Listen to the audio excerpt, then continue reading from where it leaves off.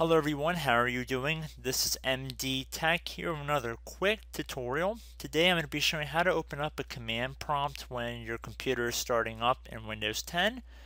So there are a couple different methods to boot into a command prompt window.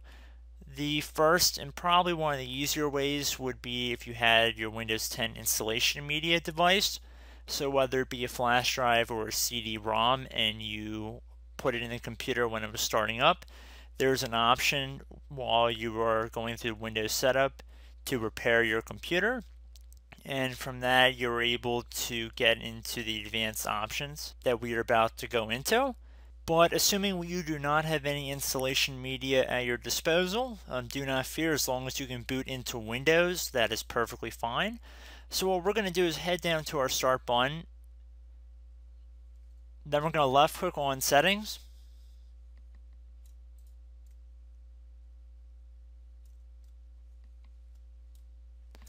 Under settings, we want to left click on update and security.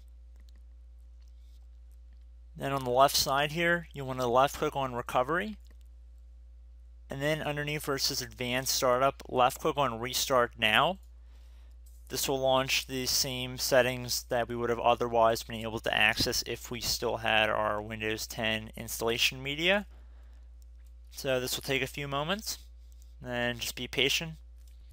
So at this point, we're underneath choose an option. We want to left click on troubleshoot. It says restart your PC or see advanced options. So left click on that. And then you want to left click on advanced options again. Now we see on the far right side here, we have a command prompt option. It says use a command prompt for advanced troubleshooting.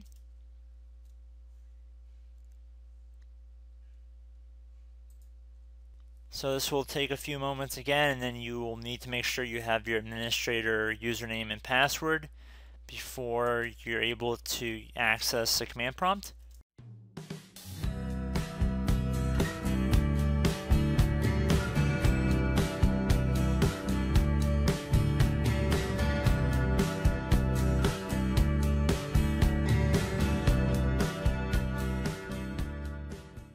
Alright, so you have to choose an account to continue. Remember, it has to be an administrative account.